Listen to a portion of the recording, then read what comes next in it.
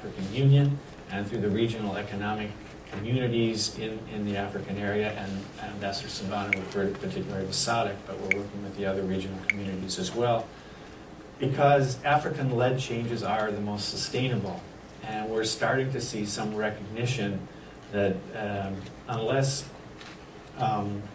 we sort of get rid of these barriers, that these countries, particular smaller countries, are not going to be able to benefit and see the incentives that can be developed through trade. Oui, bonsoir, AfroAfrica TV. Nous sommes ici à Washington, au Wheaton Center, pour la conférence sur l'agriculture.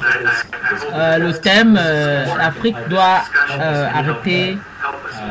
arrêter la famine en Afrique. Et cette conférence sera conduite par une panel d'autorités. Nous sommes là à Washington pour vous faire suivre la conférence en anglais sur l'agriculture africaine. Policy agendas that are attached to the new alliance, additional research and analysis to identify these barriers and design policy options, and really creating mechanisms of accountability that build on years of work and investment by the U.S. government in partnership with other African countries. So I'm hoping that we can continue to focus on this. Après, dans le Dr. Todd, nous allons écouter d'autres intervenants. La conférence essaie de trouver les solutions sur l'agriculture en Afrique. La conférence, on puisse aider l'Afrique à ne plus connaître la famine, à s'autosuffire par l'alimentation. Et le Dr. Daniel qui va prendre la parole, qui est représentant des Nations Unies. And also here in Washington, D.C., I'm impressed and deeply encouraged by the progress that has occurred in Africa. Our organization started about 10 years ago, clamoring for change and increased investments in agriculture and food security. And if you look today and listen to people in government, private sector, civil society, you realize that that has been achieved. Many years ago, I remember there was this film that was made that was titled Africa is Open for Business. And a lot of people didn't even pay attention. And I think evidence now proves that indeed Africa is in business. And if you don't know this, just ask the Chinese. Business media reports. I agree with the report. It highlights a lot of things that are going on in Africa, things that need to change in order to create progress. Pour le docteur Daniel, il y a beaucoup de facteurs qui contribuent à l'échec alimentaire en Afrique. Et il dit lui-même qu'il a souligné ces points étant sur place. Et il vient ici là donner quelques propositions de ce qui doit être fait pour améliorer l'agriculture et les conditions alimentaires en Afrique. I believe Africa can provide more. But we have seen a lot of progress made, and some of it has been because of policy reforms that many countries undertook 15, 20 years ago. Some of them are part of the unpopular structural adjustment. Tout juste après le Dr. Daniel, nous avons remarqué une figure qui n'est pas inconnue en Afrique. C'est la politicienne Kawala qui était présente sur les lieux et que nous allons écouter son point de vue sur Kawala que nous allons écouter. The conference is very interesting. It is good that agriculture is once more at the forefront of development discussion. But as I mentioned, I think the first responsibility for Africa, feeding Africa, is Africans themselves, and that it is important that our countries take the political responsibility to feed their people and to think strategically about agriculture and get across the notion that we must produce more and more effectively. We must trade across our borders. And very certainly, we must get women who are the ones who are producing and who are selling food in Africa to be involved in the policy discussions. Yeah, but we know, Kawala, you are not somebody that we can pass by as activist politician in Cameroon. You know, you get involved in many activities in our country. Tell us a little bit the improvement of agricultural on women's side in Cameroon. So agriculture in Cameroon, unfortunately, like most things in Cameroon, I think Cameroon is the typical case of where you do not have political will, and so you have a country with enormous potential. Cameroon has the possibility not only to feed itself, but to help to feed the entire sub-region. And unfortunately, we are not moving forward in agriculture in Cameroon because we do not have the infrastructure in terms of roads and transportations. We do not have the infrastructure in terms of commercializing our products, and we are certainly not doing the work with our neighbors to facilitate trade. So the Cameroonian farmer, the Cameroonian woman who is farming, and even the Cameroonian market woman is still working against all odds. Luckily, these are very, very powerful, energetic and intelligent people, and I think that sooner or later their government will catch up to them. Yeah, but you just said something there. You said that politicians are not really connected to support the agricultural issue in Africa. Yes. You are a favorite politician in Cameroon. We know you're representing a party, if I'm not mistaken. Yes. On your program as a future leader of Africa tomorrow, or as a leader today because you are head of a political party, what do you think you politicians can do to help agricultural in Africa, especially women? Oh, I think that if you look at my political party, the Cameroon People's Party, agriculture is at the center of our economic program. So there must be investment, first of all, in the logistics, farm to market roads, because farmers are producing, at least in Cameroon, and their produce gets rotten on the farm. They are unable to get it to market. Meanwhile, those at the market are buying products at a very, very high price. So the first thing is logistics. The second thing is financing for agriculture, because our farmers farm in very small lots, which is not efficient. So they have to increase the land surface in which they farm. For them to do that, they need financing. They need to be able to buy equipment, they need to be able to buy seeds, and so this is very, very important for Cameroonian farmers.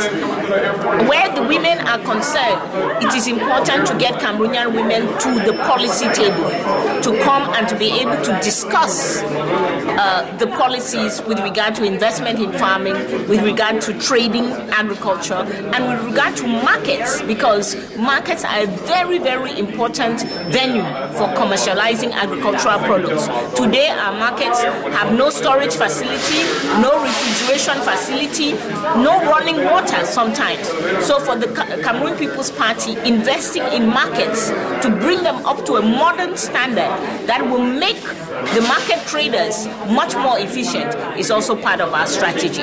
Yeah, as you present today in Washington, D.C. after this forum, that Charlie learned you something or that you participate in as well, what is the message are you taking back home to tell to your sister, to tell to the agricultural people, to farmers in Cameroon? If they could ask you, Ms. Kawala, you came back from United States for the conference about agricultural food and stop hunger. What is the message you're bringing back to them? The key message to farmers and to men farmers, women farmers, young farmers is that they have to organize themselves and get their voice heard. The space for agriculture has already been created, but if farmers are not at the table, if they are not where the decisions are being taken, they are going to still be left behind. So for me, it is about getting the farmers' voice to the decision-making table. Thank you, Ms. Kawala. We want to tell you first from Afro-African TV women that are going to follow this video that you are a very, very example as a woman in Africa. We follow you, we know what you are doing there. Keep it up. Know that at least you are playing on the positive game from women and the progress development tomorrow from Africa. Thank you for giving us your time and we wish you good well back home. Voilà, qui est politicienne leader au Cameroun, qui a essayé de brosser là, la situation selon laquelle elle trouve que d'abord il faudrait que les politiciens en Afrique et au Cameroun se penchent beaucoup plus dans sur le côté agricole. Elle a pointé quelques problèmes qui font faillite à l'agriculture en Afrique. Elle a parlé de l'eau, des infrastructures, du manque d'organisation. Elle a dit qu'il fallait aider les agriculteurs à commercialiser leurs produits et elle a dit que le problème majeur, il faut les aider dans les financements. En plus, elle a dit qu'il faudrait que les politiciens appellent sur la table les participants pour discuter des problèmes agricoles et les aider à mieux commercialiser leurs produits. Nous avons demandé le message qu'elle ramène aujourd'hui. Elle dit qu'il faut d'abord que les agriculteurs au Cameroun et en Afrique s'organisent d'abord entre eux afin qu'ils fassent écouter leur voix. Sinon, ils seront oubliés. C'était en bref ce que venait dire Kawala en anglais tout à l'heure, la leader politicienne qui était sur les lieux. Nous allons continuer la conférence avec M. Marcelo Jourguel.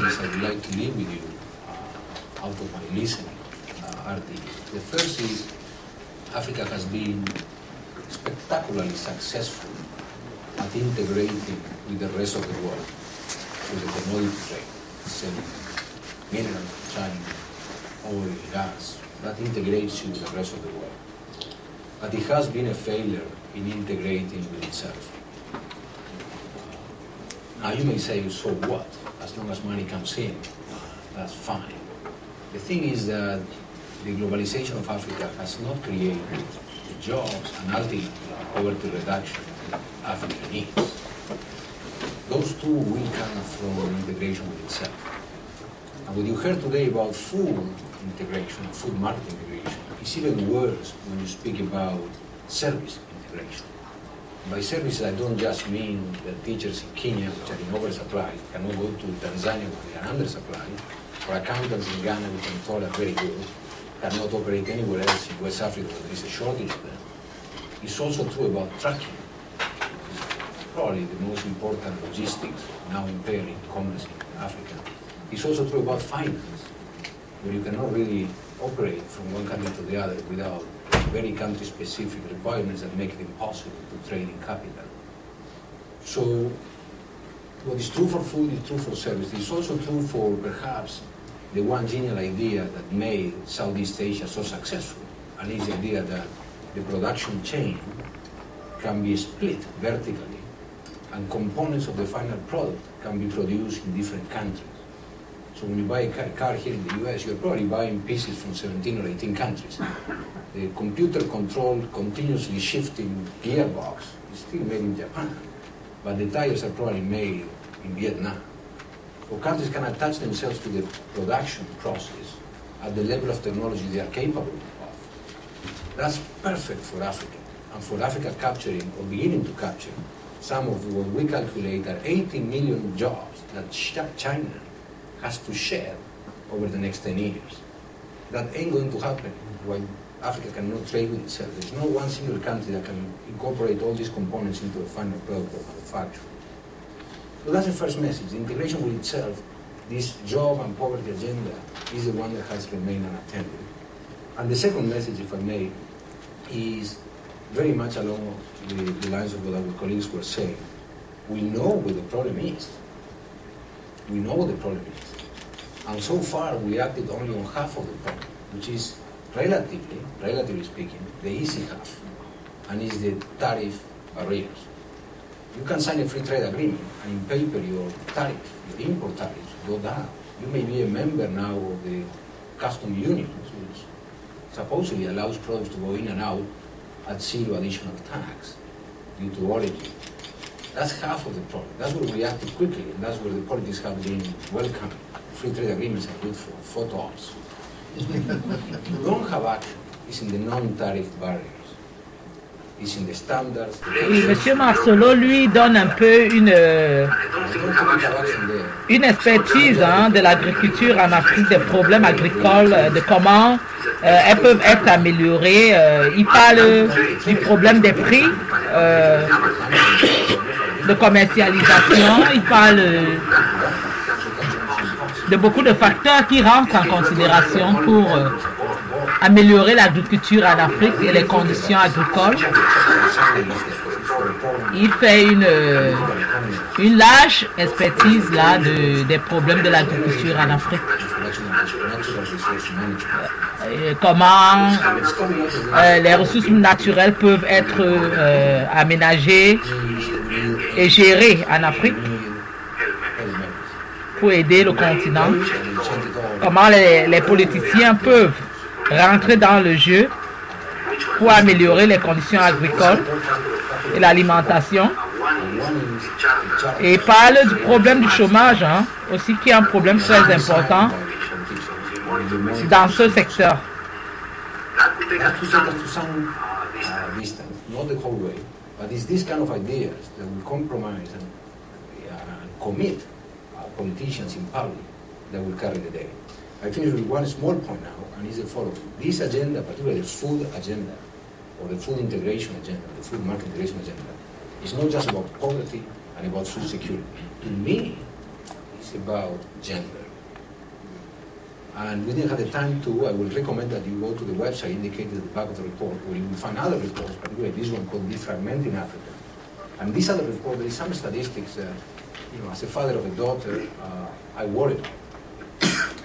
The average female trader between... Donc après, dans son intervention, nous allons ouvrir une série de questions-réponses avec plusieurs intervenants ici.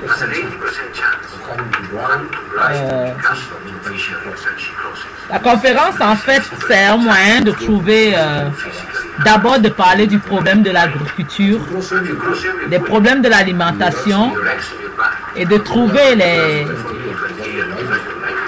les éventuelles propositions comment en Afrique ce secteur peut être amélioré pour que la population soit bien nourrissance alimentaire. Et la première question, nous allons la prendre de Kamala, la politicienne camerounaise, qui vient de nous prendre la parole tout à l'heure. I think the discussion is interesting, but as an African living in Africa and dealing with farmers every day, I feel like we are still so much on the surface. Mr. Karanja brought up governance and political will. I think this is, you can't get around it. You absolutely have to have the governance and political will. It is impossible to bring people together regionally who do not have the political will to implement agricultural policies within their own countries. They cannot think strategically. And I think that it is important for international organizations like the World Bank, for partner countries like USAID, to hold African countries accountable at the governance level. You mentioned CADAP, which is the Comprehensive Agriculture African Development Program. It was signed in 2003. Every country signed it, 54 countries. They were supposed to commit 10% of their annual budgets in order to get 6% of agricultural growth per year. There are not up to 10 countries that have met the minimum obligations of what they signed in CADAP. Let's be serious. I think this issue of political will has to be addressed. We can dance around it. It's only when you have the political will that you begin to address the problems of corruption and tariff and the issues such as rape for gender. So I think it's a difficult issue for sure. And a lot of us Africans start shouting about, getting into our political rights when international organizations and partner countries do that. But I do think that there are ways to address it, especially when we make commitments. We need to be able to keep those commitments and show the will before we begin to deal with others. And my last point was on gender. I'm glad that you said it's in the report, but I hope that we are talking about women being entirely the actors in the agricultural value chain from production to commercialization. Ouvre le bal de questionnaire. Et qui prennent vraiment quelque chose de très important ici. Elle a d'abord donné un bref résumé de ce qu'elle pensait du sujet et elle a dit que pour elle, il n'y a pas de raison que les politiciens ne soient pas involvés, qu'il y a 54 pays qui ont signé pour le problème agricole en Afrique et que 10% de ces gens-là n'ont même pas déjà pris la responsabilité. Elle a parlé de quelque chose de très important ici que la table a apprécié et c'est l'ouverture des questions self-sufficiency. And you come in with the World Trade Organization and globalism in the 1980s and onward, and countries are told they can't invest in food because they will upset the so-called international markets. And Malawi was a good example of breaking that decision by the WTO. When food can be grown, water, energy, these are key. Rail transportation. If credits were made by the financial institutions, which they have not been, for long-term credit, for these industries, we would grow food. If the WTO did not prevent countries from doing this, we would grow food. So and globalization, where Kenyan farmers make more money selling flowers to Europeans for perfume, is a joke. And selling food cheap to the United States is a joke. We don't want cheap food. We want food to feed the African population, which they can do if they were given minimal assistance, and that is being blocked, in my opinion. There is absolutely not one valid reason. Lui qui fait comme faire une autocritique de la chose, pour lui, quand on voit le Kenya vendre des fleurs en Europe pour faire des parfums, il dit que c'est une blague. Il dit que l'Amérique, il condamne le fait que l'Amérique vend la nourriture moins chère. Pour lui, ce n'est pas acceptable. Il dit qu'il faut que les pays africains, qu'on les donne les possibilités de pouvoir cultiver, de s'autosuffire alimentairement. Et ça, c'est quelqu'un qui vient du Ghana, qui vient pointer aussi le problème de l'énergie, du carburant et tout. Pour lui, il dit que les agriculteurs aujourd'hui ont commencé à abandonner les champs pour se pencher pour le problème de gaz et l'huile, parce que c'est là-bas que ça paye. C'est un peu le point de vue qu'il apporte ici sur la table. 8% as a result of our oil find and oil production. How do we address that situation? Because now oil is giving us much more money than agri, and the farmers are like, well, then we can stop farming and try to do something around oil.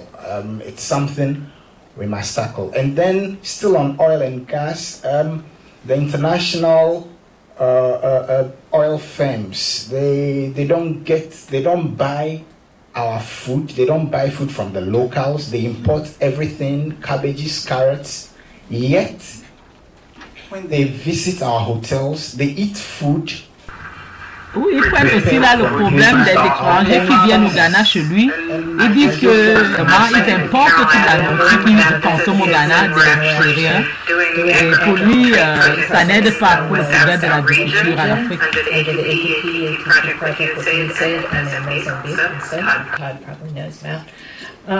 I have two things I'd like to say. First is a brief announcement that in the project I just spoke about in West Africa, we are having a Food Across Borders conference in January, which is intended to bring together the private sector, public sector, under USAID and ECOWAS sponsorship to discuss the policy enabling environment issues related to better trade movement of agricultural goods across borders, and bringing decision makers as well as populations involved in trade and production to have a dialogue about how to deal with this. And to me, I think the issue that most needs to be dealt with is this one of political will. And it's not just saying political will. What are the incentives for people that we are building into the system to enable them to change their behaviors, to change the policies? You can't have changes in political will without the right incentives being there. That includes with the private sector. What incentives are there for the private sector to go out to rural areas, collect agricultural goods if the roads are bad, the borders are corrupt, and so on? What are the incentives for government personnel to reduce, eliminate tariffs, to get at some of these standards issues? Aflatoxin is a big issue right now. That's, rearing its head for putting in other barriers to trade, but it's a big one that needs to be dealt with. And so to me, that you can't just say political will, you have to say what are the incentives for behavior change in all of these different areas.